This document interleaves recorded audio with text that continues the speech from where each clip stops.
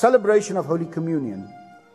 The main purpose of this announcement is to discuss with you our greatest desire, namely the celebration of Holy Communion.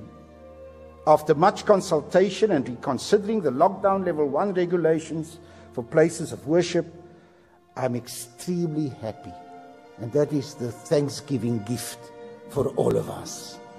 I'm extremely happy to announce that as from Sunday, the 11th of October, that's next week 2020, we will again be celebrating Holy Communion during our divine services.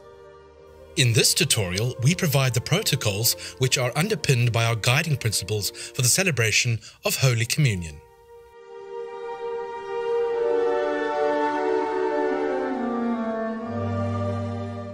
After the Eucharistic prayer and the invitation to celebrate Holy Communion, the officiant puts on his face mask and sanitizes his hands.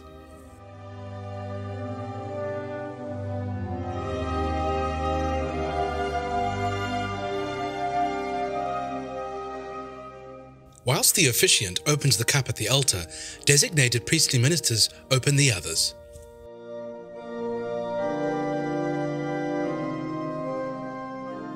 The consecration of the wafers is done with both arms extended.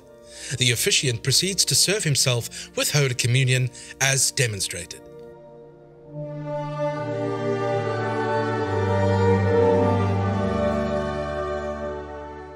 After a prayer, the officiant sanitizes again.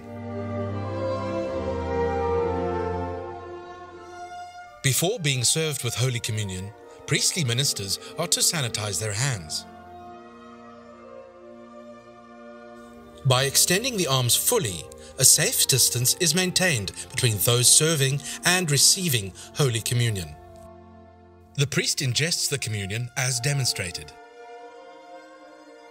Thereafter, he sanitizes his hands. Priests should collect their own cup and move to their serving positions while maintaining a distance of 1.5 meters at all times. Sharing of cups is not permitted. All members are to sanitize their hands prior to partaking in Holy Communion.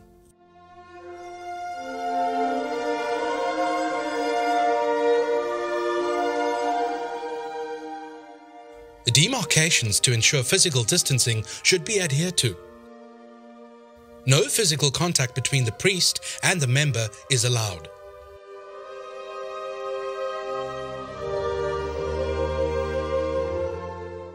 If a priest accidentally touches a member's hand, he must stop serving and sanitize his hands before he continues serving.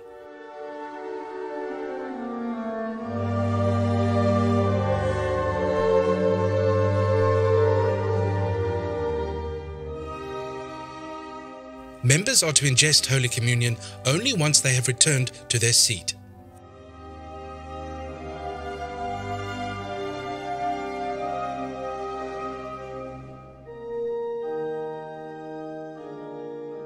Congregations may consider serving members in their seats, provided all protocols are adhered to. Should a communion wafer fall on the floor, a deacon should pick it up, proceed to throw it away, and sanitize his hands afterwards. Take note, the priest should not pick it up. At the conclusion of Holy Communion, each priest returns and closes his own cup. Thereafter, he sanitizes his hands. The officiant then proceeds to close the two cups on the altar, once all congregants have been served and the organ stops playing. He sanitizes his hands as demonstrated.